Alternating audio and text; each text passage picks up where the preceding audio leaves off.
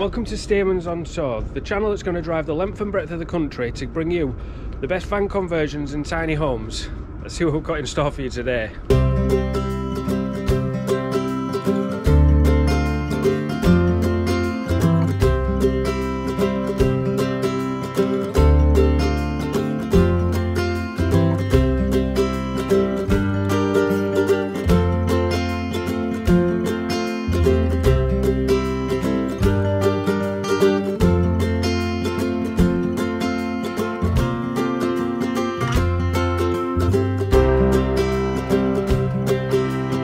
We're here with Liam the Terrible, but he's going to show us around his tiny home on wheels, which I think tiny is the wrong word. It's tiny in comparison to a house, but massive in comparison to a normal Defender.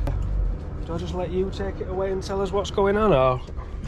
Yeah, because I ain't got a clue. It's a bit of a mess. I've just been sort of parked up here for 3 weeks while the head gasket was blown. So it's a bit of a mess. This is what this mess is. But here's my double bed up here. I've just had all my washing done, so it's full of clean clothes at the moment. Better than camera, full of dirty clothes. And all yeah, exactly. Yeah, it normally looks a lot neater than this. Single bed down here, but also sofa if you want to use it for that. My wood burner. So I've got two sources of heat. I've got the diesel heater, which is on now, which is under here, and then I've got this wood burner, which I use mainly in an evening. Diesel heater for mornings, wood burner for evenings. I mean, the last thing you want to do is go out and start chopping wood up first thing in the morning. Exactly. When you can flick a switch. My shower is again now being used for storage, but it is a massive shower for a van. Yeah, that is compared to the shower I've got in my van. It's a house-size shower in a van, yeah, definitely. That's massive. Do they actually make a difference? I see a lot of people use. Yeah, they do make a huge difference. I've installed some of them in other people's vans. That's why I've got one on my own now, because they are really good. And kitchen. So this kitchen was built by Rick Beechwood. Everything else in the van I've done myself, but he's just a master at building kitchens. Still not finished. It needs painting and all that stuff, which is why you can still see writing on it from where it was built, and it's a bit stained at the front from coffee and all that kind of stuff. So just not got round to doing it. I've been busy doing so many other things, so many other vans for other people. Yeah, exactly. I've been dead busy. Yeah. So I've got to paint it and all that, but 5 overhead storage boxes full of food, clothes, PlayStations, spices and condiments, and then coffee. So you're a bit of a coffee connoisseur. I do like coffee a lot. Yeah, I do drink a lot of coffee. A lot of coffee. Underneath, again, it's just all kinds of stuff. I've not really fully moved in. So I've only owned this van about 2 months now, and I moved into it the day I bought it.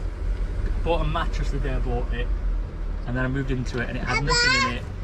It was just a mess. So I'm still in the process of building it. It is what it is. Yeah. It's getting there. I've still got loads to do. It's like, have you got 3 seats in the front there? Yeah, 3 seats in the front. Yeah. That's pretty cool that you can sort of still climb through.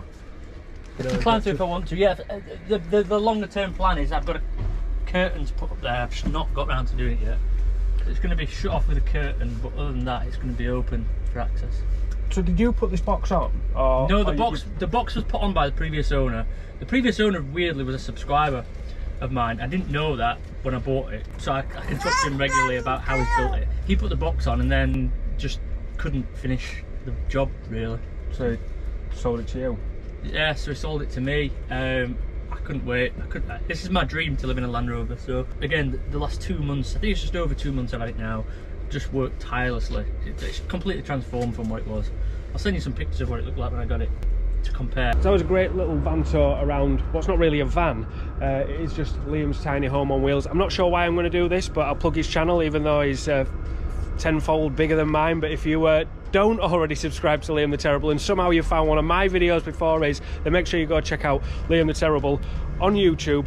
But don't forget to subscribe to my channel as well, because I need it more than he does. See you in the next video.